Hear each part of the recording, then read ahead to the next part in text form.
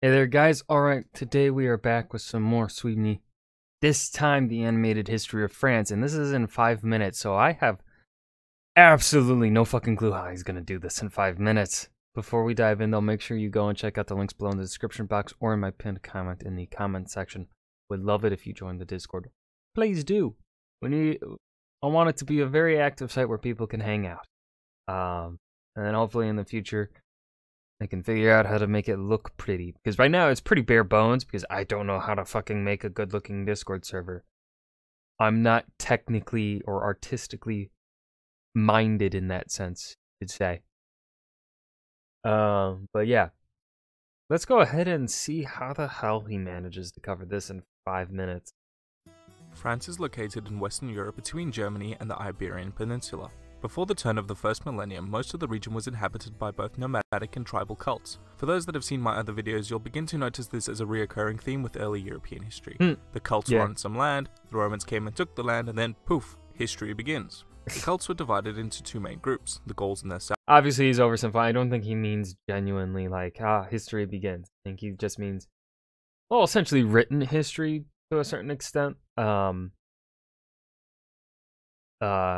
And then, of course, history kind of, or city-states and kingdoms as the way we know them today really begins after the Romans conquer. And then when the Romans leave, because of the establishment that the Romans had left, that's how really our modern medieval European kingdoms really came to be, is because of the political structure that the Romans had created in Western Europe.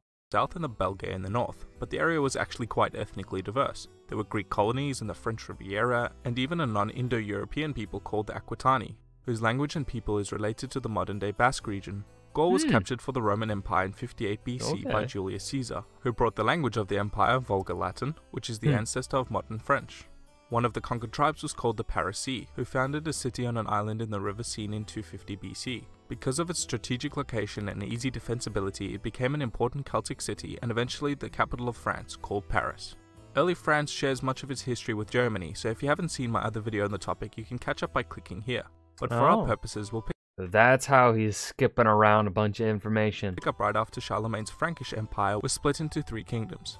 West Francia, which became the Kingdom of France, covered most of the territory familiar to us today, but for a while it was a very disunited and non-centralized power. In fact, I use the word kingdom very liberally, as the king really had no power at all in comparison to the princes, dukes, and clergy. Sure, he could sit on a throne and call himself king, but it was nothing more than a glorified title. One of the real problems came during the Norman conquest of 1066, in which William the Conqueror became King of England while still remaining a subject to the French crown as Duke of Normandy, and I'm sure that won't become a problem anytime soon.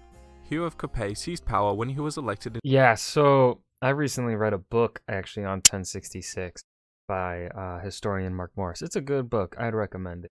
I don't think it was good as I think his book on Edward the First was better, better written. But you know, he still is a really good writer for a historian. So definitely recommend it. It's a thick book. But yeah, it's really essentially, really, the King of France didn't have, like, any... Essentially, the Duke of Normandy and many other dukes of France were essentially independent states. They really... It kind of was more... It seemed to me... It seemed to me to look more based upon respect on the idea of a king, and not necessarily on kingly authority. Like, the king was certainly still politically important and politically influential, massively influential. You still wanted the king on your side because he definitely was strong militarily because of the lands that he owned. Because obviously, usually, pretty much, the king of a nation in the medieval time period was the person that owned the most amount of land out of all the earls. Out of all of the nobles. He was the noble of the noblest of the nobles. Making that up. Or king of kings, right? If you want to say every single person of nobility is a king, but then the king is king of them. But yeah, early medieval time period, no authority. they pretty much were able to do whatever the fuck they wanted. In 987, establishing the Capetian dynasty. However, again, the title of king meant very little. The French during this period answered the call to crusade with fervor, and the Catholic Church grew in significant importance, with the clergy holding much power and influence in the region. With each passing decade, the Kingdom of France lost more and more land to the Anglo-Norman kings. Okay, it's a little weird.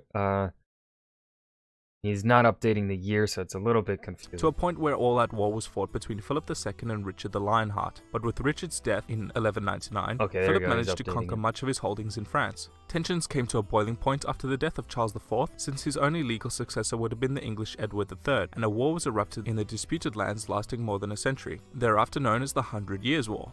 During the war, the countryside was ravaged by the Black Death, and when all signs were pointing to an English victory, a pious peasant girl named Joan of Arc lifted the English siege and helped repel the English from French soil.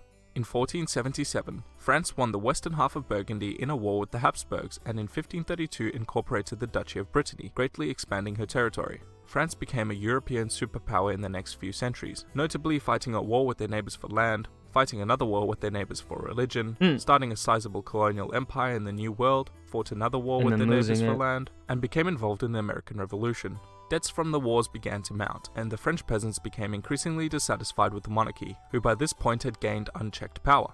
The liberal ideas of the Enlightenment and the widespread famine paved the way for France's most famous political event, the French Revolution, as well as the rise of the military hero I think we've watched plenty of videos on the French Revolution where I don't need to explain. Napoleon Bonaparte. With the establishment of a French parliament and the storming of the Bastille, the revolution saw the execution of Louis XVI and widespread chaos in France. Guys, come on, let's talk I will about eventually cover the revolution in more detail, but the main point to take away was the success of a mostly chaotic French republic against the First Coalition, largely due to a talented general named Napoleon Bonaparte. Never heard of him. He then seized power from the divided French Republic in the War of the Second Coalition and began to win many wars in many successive coalitions against France. Even after Napoleon's defeat at Waterloo, he left a permanent mark on France and Europe, and ensured that French liberalism would spread throughout the world, even though that may not have been his intention. After the death of Napoleon, the country was politically unstable, but their economy was strong, building a large empire in Africa and Asia, enjoying cultural prosperity, but lost much of their dominance in Europe to the new formed German Empire. The Third Republic was formed and became the central focus for the German Empire during the First World War, who feared being completely encircled by an alliance. Well, I guess he did say they probably covered. I think it was covered in the German video about Germany. So yeah, not covering German unification, I guess, makes somewhat sense. Between France and Russia. France joined the side of the Allies and fared very badly during the first phase of the war, but eventually won the war with Germany's surrender in 1918. The war reparations at the Treaty of Versailles granted France the territories they had lost during the Franco-Prussian War in the previous century, but the treaty also made them unfortunate targets of Hitler's Nazi regime just 20 years later. The French lost World War II very early on and were occupied by the Germans for the majority of the war, and much of their land was a theatre of battle between the Allied and Axis powers.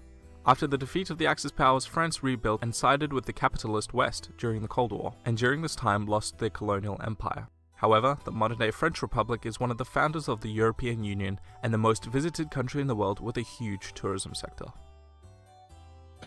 Alright, and that was the animated history of France in 4 minutes and 43 seconds. You know what? Much better than I thought it was going to be.